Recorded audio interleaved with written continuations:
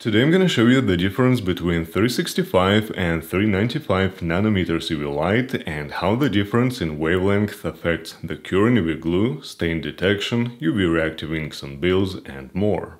These UV flashlights have similar power, but this one is larger because in addition to the UV LED, it also features a white one. Plus you can use 3 AAA batteries or one 18650 cell instead of just one AA battery like in this one. You'll find links in the description below. I have to say that the build quality of this flashlight is on par with Phoenix flashlights. By the way, I have a video on flashlight maintenance, there'll be a link at the end of this video.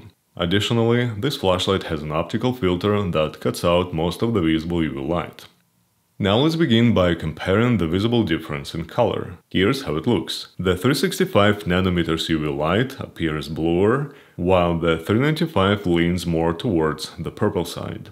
Now let's shine some UV light on currency bills. As you can see, any $100 bill has a stripe that glows pink under UV light. This is how a €200 bill looks under UV light. It has excellent UV protection.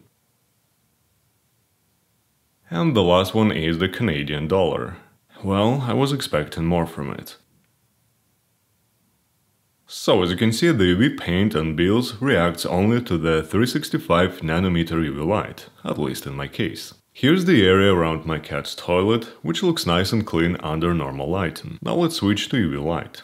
This is 395 nanometer light, and I can only see the stain on top of the toilet. Now let's try 365. And look at how bright it becomes. This is how easily you can detect pet urine stains on your carpet or floor. Yeah, I'll definitely need to do some cleaning here. You'll be surprised if you shine on your own toilet. Now let's see if the UV light can pass through these glasses. Both Oakley's and ESS claim to provide 100% UV protection. Even though the ESS have clear lenses, as you can see, the light can pass through. The same goes for Oakley's. The light beam completely disappears and doesn't go through. Both are definitely blocking the UV light. Now I know I can trust my glasses and they're not fakes. Finally, let's see which one cures UV reactive solder mask faster. This stuff is excellent for repairing PCBs and covering exposed copper traces. I'm going to apply a thick layer so we can see how the reaction's going, otherwise it will just harden almost instantly. To me it looks like the 365 nanometer flashlight cures the glue faster. And you can see the solder mask on the left side is already rock solid, when on the right side it remains soft. It's not such a dramatic difference, but this 365 nanometer flashlight with a single AA battery outperforms this larger one with an 18650 lithium-ion cell.